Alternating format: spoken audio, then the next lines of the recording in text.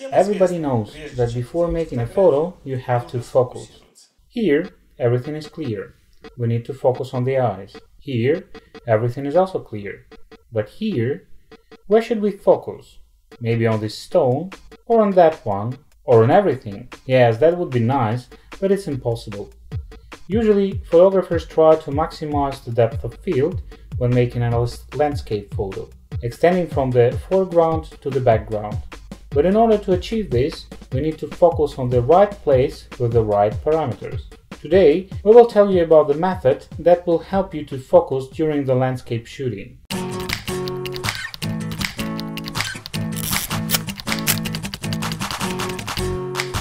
Sometimes we have the following discussions with our students.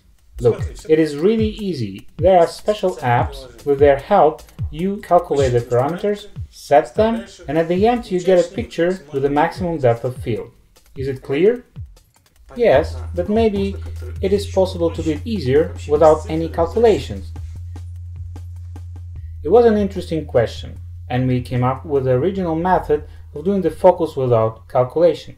Let's assume you want to make a photo of the landscape in a way that the foreground object and the background object are sharp. The photo camera is on the tripod, ISO is on the minimum, focus mode manual, aperture, for example, is 11. Turn on the live view mode, magnify the part of the frame where the most distant object is, as much as possible. Set up the lens at the minimum focusing distance, the picture becomes unsharp. Push the button Preview Depth of Field. This button closes the aperture, imitating the sharpness of the future photo. Slowly focus the lens until the distant object becomes sharp.